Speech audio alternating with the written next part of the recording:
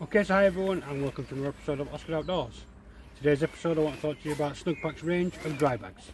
Stick with me.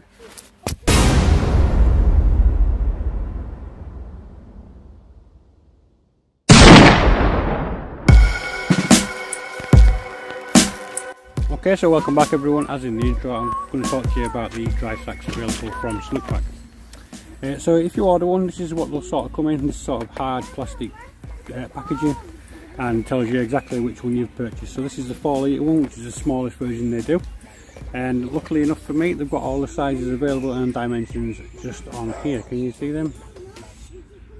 Yeah, so there you are. Right, I'll just bring you back out. Okay, and we'll go through these different size dry bags and dimensions now.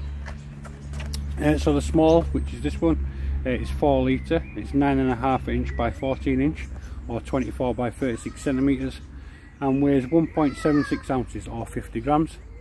The medium, which is 8 litres, is 6.75 inch by 17.25 inch, and that's 17 by 44 centimetre, and the weight is 2.29 ounce or 65 grams.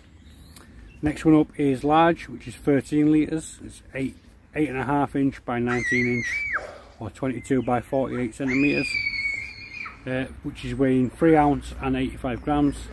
And then extra large, which is 20 litres, 9.75 inch by 21 inches, 25 by 53 centimetres, 3.7 ounce and 105 grams.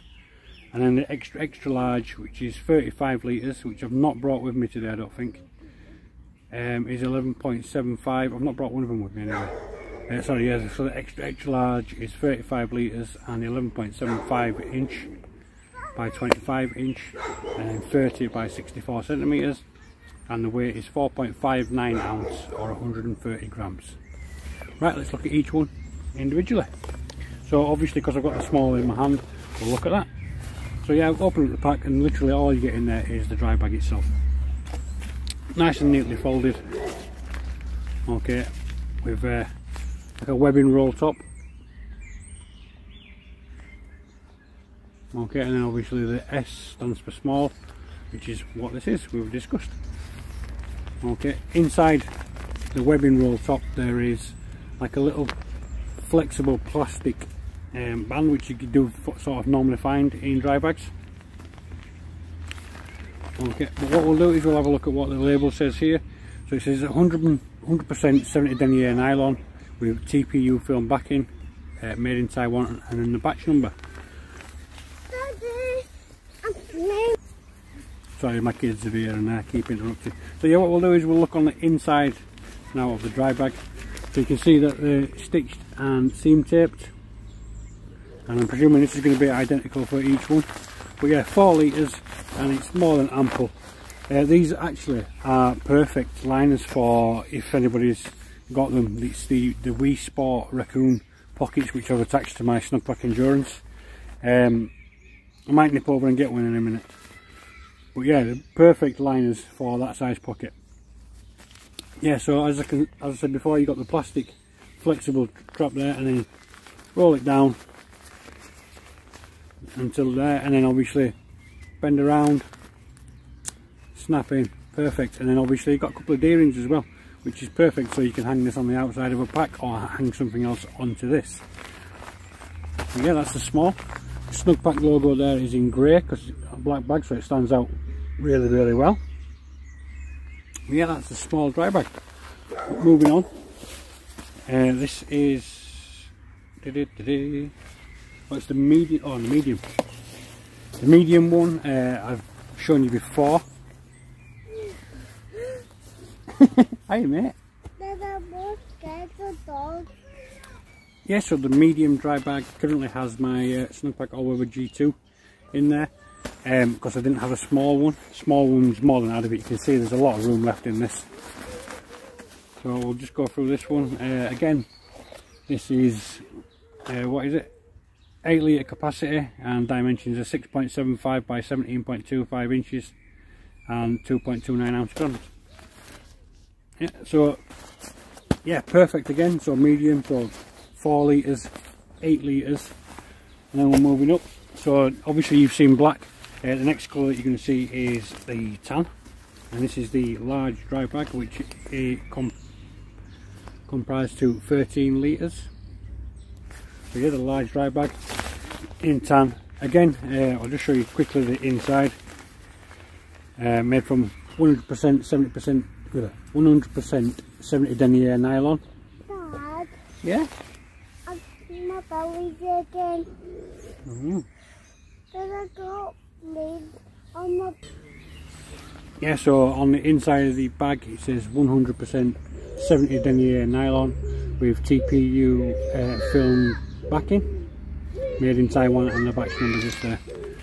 All the seams are taped over again, and as I said, with the small one it's probably going to be the same throughout, so I won't do that just again. But yeah, that's the medium one. And then, sorry, that was a large one. Next up is the extra large, which equates to 20 litres. I'll lay all these out in a second so you can see the differences. Yeah, this is 20 litre, almost big enough for a pack liner, just a little bit too narrow I believe. But yeah, this one's olive, you've not seen the olive colour either, and the logo on this is in black.